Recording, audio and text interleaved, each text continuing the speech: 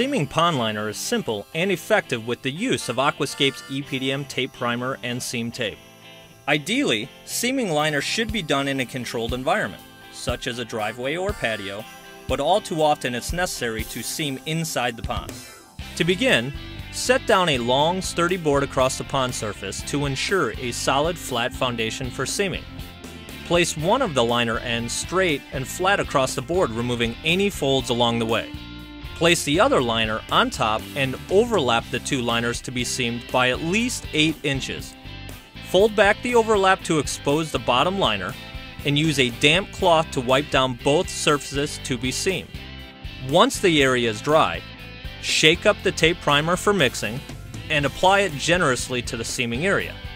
Use a clean cloth to spread the primer evenly over the liner surface and repeat the process for the back side of the overlap liner. Apply the 3-inch double-sided seam tape to the liner starting at one end and working your way to the opposite end. To ensure a watertight seal, use your hand to apply pressure while laying down the tape to avoid imperfections such as wrinkles or air bubbles. Peel off the paper backing of the double-sided tape and begin the overlap seam by folding back the top liner. Firmly press down the liner on the tape and use your hand to secure the seam from one end to the other. Once the initial seam is completed, adjust the liner straight along the board to reveal the overlap and prepare this surface for a cover seam.